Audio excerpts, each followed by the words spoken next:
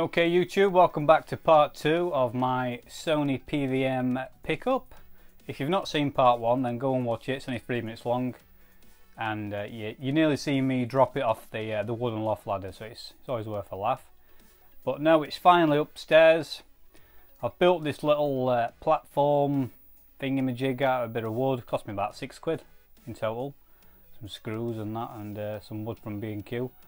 I've never been very good at carpentry, joinery, but I've done my best and it looks alright.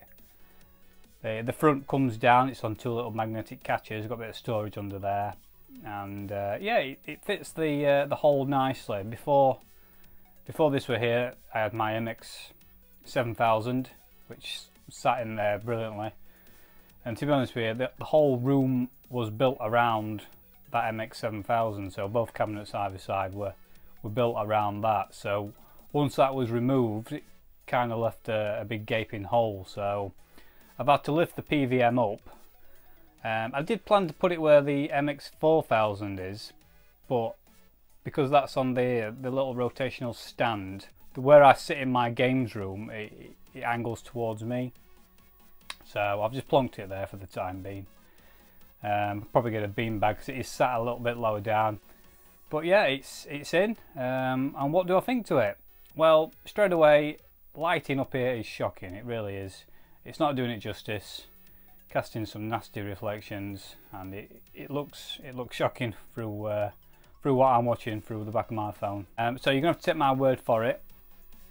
The picture is very nice, very nice. It's sharp, it's vibrant, it's bright, it's colourful.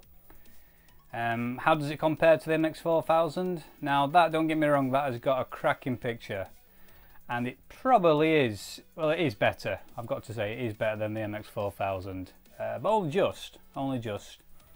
I've done a little bit of tweaking with the geometry. I think I was quite lucky when I turned it on.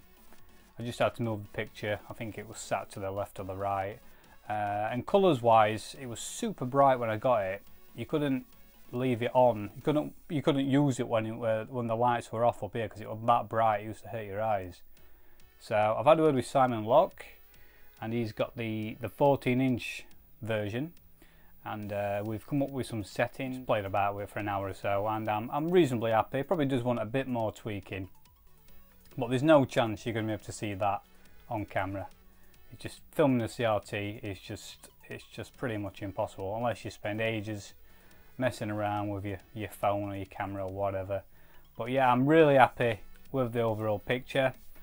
It's a big, I wouldn't say it's the heaviest thing, it's just awkward, it's just really awkward. You've got 2 handles at either side, it's just so awkward getting upstairs. I'll try and show some different gameplay other than Sonic 2. I've just got Sonic 2 because that's the game I'm probably most used to. It's really good for setting geometry up. You can line the palm trees up and the floor and the sky, and it's really nice to set up.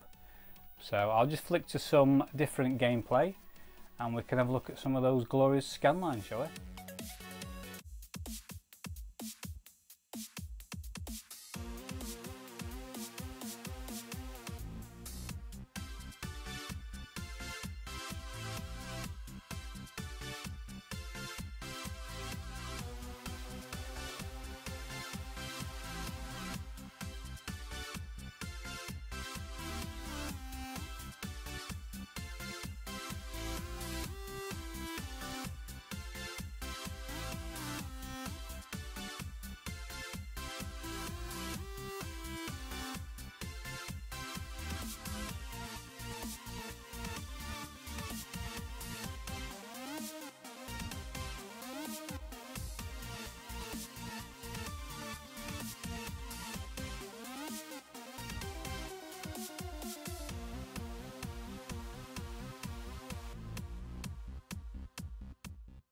So I'm really not sure how this is going to come out. I'll try and do a quick comparison.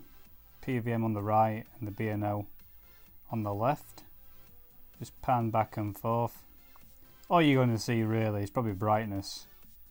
It's impossible to try and focus on the screens. Camera just goes crazy. But overall I'm very happy with it. Been after a PVM for a long time. They always seem to come up down south. This came up fairly local to me, about an hour away. I got it at a great price, and I would recommend, if you can get one at a good price, then go for it, and if you've got the room. And if not, I'd probably recommend sticking with the B&O MX4000. It's still a great set in my eyes, and in the future I may do a better comparison or a long-term opinion on the PVM after I've owned it for a bit, because I've only had it a few weeks, still getting to grips with it.